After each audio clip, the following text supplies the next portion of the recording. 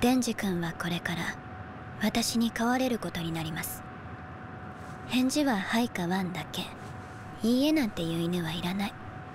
Yes, mistress. Can't understand what this guy's looking concerned about. Welcome back, devil hunters. When we last spoke, Denji here had just been picked up off the streets as a stray by this lady here with perforating yellow eyes. Her name's Makima, and she works for the public safety office leading teams of devil hunters protecting the city. Denji, never having been treated kindly by anyone before outside of the freakish animal that now constitutes his beating heart, is in love with her. Or at least he's pretty sure he is. It's a roller coaster emotionally, the literal first sentence she speaks to him. Every first word a tenderness, every second a threat. It's easy to recognize that she's not quite normal in the way she handles her business, but it's tough to blame Denji for not noticing. He is as close to lethal failing to thrive due to lack of human affection as one can be given his actual level of functionality. One minute the girl's telling him he'll be shot like a convict escaping prison if he tries to run, the very next she's letting you pick any item off the Burger King dollar menu you want. Mommy's buying. Speaking of letting him keel over from blood loss onto her breasts, they took out one extra scene from the manga here that just emphasizes further the rapid back and forth admiration and fear Denji experiences every time he interacts with Makima, which I think is a shame because cutting it does feel like it reduces that impact a little, since there's more of Denji falling over her at this point than not, but not a huge deal. I won't show it just in case they throw it in later somehow, but it also gives us more emotion about Pochita and how special he is for caring about Denji. Skipping straight to Makima telling Denji that his condition is basically unheard of, but that she believes his story because she can smell the devil inside him about halfway, and while feeding him his udon like the good boy he is, Denji asks about as smoothly as humanly possible if Makima likes a certain kind of guy, to which Makima replies she likes people like Denji, to his surprise. Oh my god, dude, do you think this means she'll hold my hand or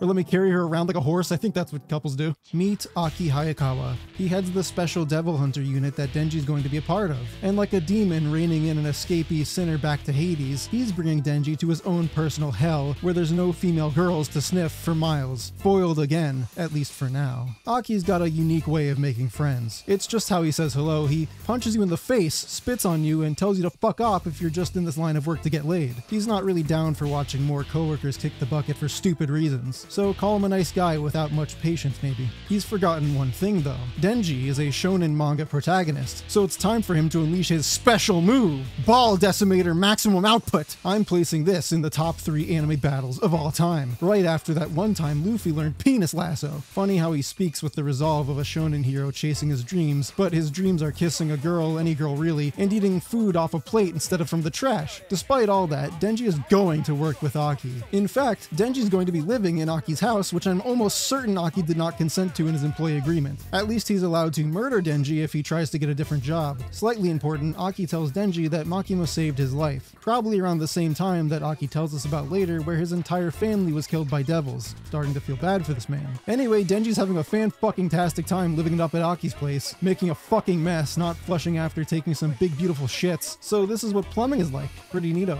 Now then, this funny little guy with a buggy face is what we call a fiend, a human corpse now fully possessed by a devil, their personality now encapsulated by a human form. This is explicitly distinct from Denji because 1, Denji is still predominantly human in his mind it seems, and 2, because if he were the chainsaw fiend, he'd have a chainsaw blade perpetually sticking out of his skull because fiends aren't good at hiding at least one demonic feature in the head region. Denji casually lops the pincer fiend's head off, saying that he feels sympathy for the fiend, because Denji easily could have been like him, and frankly, his experiences with devils have been unprecedentedly pleasant considering the misfortune they've caused others. Aki tells Denji he needs to take this more seriously. Everybody working on these projects has something they're fighting to protect or dreams they're pursuing, and there's no time to fuck around when it comes to devil hunting because it can get a lot harder than some dipshit eating a parrot. Denji, being that dumb-witted protagonist he needs to be to stay atop the Shonen Jump charts, sticks to his guns and tells Aki that he'd make friends with the devil if he was able to, and Aki doesn't like that, but he's gonna need to get over it eventually. The guy's got a dog for a heart. What a sweet moment for Denji, and he was actually trying to keep the blood off the porno mags. I like to think it's somewhere between the two, but mission accomplished. Devil killed.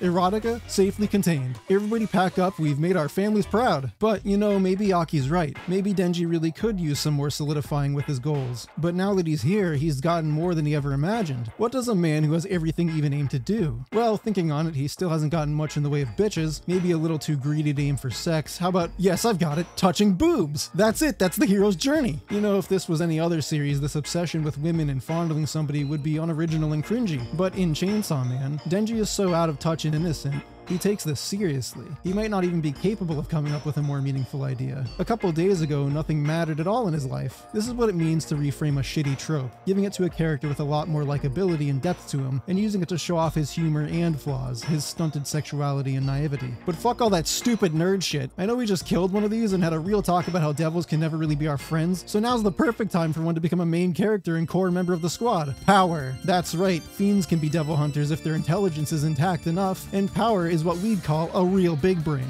How do we know we can trust her? Wait a minute, hold on a second, processing yes. I think she's a girl with boobs and everything. Okay, we're good, welcome aboard. She's kind of a spaz though. I can appreciate how they depict her running around like an idiot searching for something to kill here, especially when she smacks Denji across the head to get his attention, but there's something special about the way the manga portrays just how much she can't sit still, and how loud she very constantly speaks. And this is just a personal disappointment for me, but when she's introduced in the manga, she does an arm twirl and flex, a literal wind-up for her power move, her Sentai stance. We only see the second half of that. The arm stretching, her actual first pose of the comic, is animated but almost entirely off screen. I want to see her full pose, Mappa, get it together! I'm so mad I could assault a police officer, but I don't have to, because if you just show off your own shiny badge, they basically can't touch you. Time to commit crimes, or wait, where's power going? What the fuck? It's the dreaded sea cucumber devil, known across the globe for committing atrocities such as poking you with its many fingers. You can tell it's evil because of the skull. Power, taking her job very seriously, brings the hammer of justice down and proceeds to do the exact opposite of Makima's recommendation to stay low-key in public by screaming about her victory.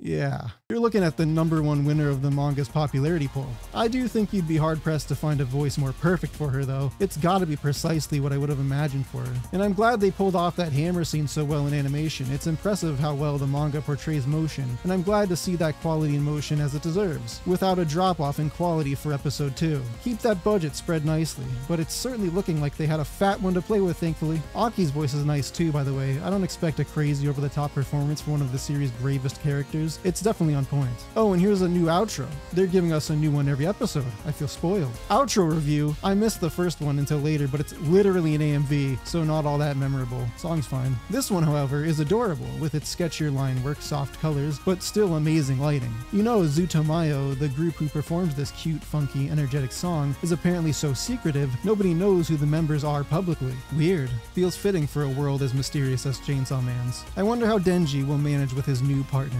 Not quite the girl he was expecting to spend his days with. Well, our job has only just begun. There are many devils still yet to be exorcised. I'll see you next week in the Public Safety Office. Impossible.